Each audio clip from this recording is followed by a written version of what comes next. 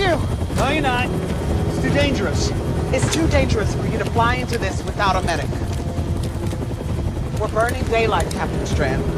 Not crazy about this, Henrietta. Yeah, me neither.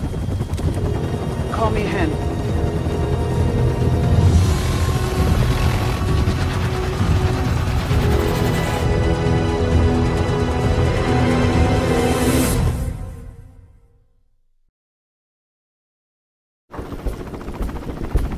Grudd Strike Team Leader, this is air support.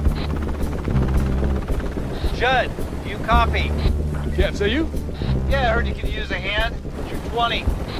Yeah, we're a few clicks west of the camp. We haven't found this kid yet. We found his tent, but no remains, so we think he went deeper in the woods trying to get away from the fire. All right, we see you. Oh!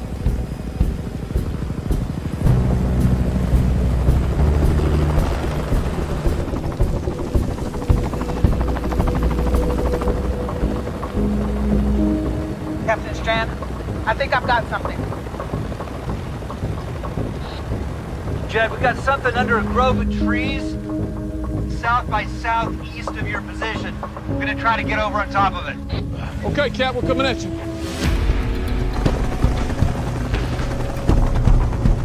JJ!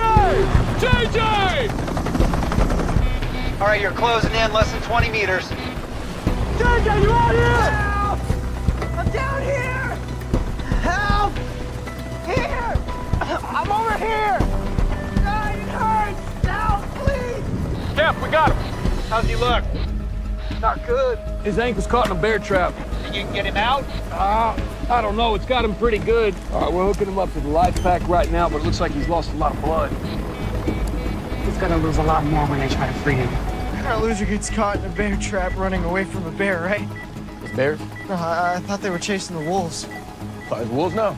They were running away from the fire. They're gone now. Hey, Judd, this is paramedic Henrietta Wilson. I'm up here with your captain. You guys are kidding me.